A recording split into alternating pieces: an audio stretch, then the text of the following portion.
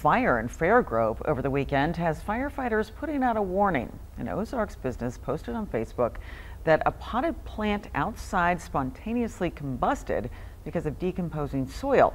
We asked the Fairgrove Fire Department if that could happen. We're told it is rare, but it could.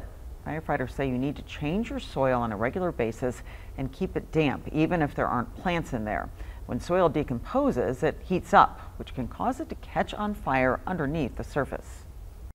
Obviously, maintaining wet soil helps reduce the temperature. Essentially, the spontaneous combustion will happen whenever the temperature reaches a certain point, and all composting materials will reach that point eventually. So keeping the soil moist will help reduce that temperature to prevent that.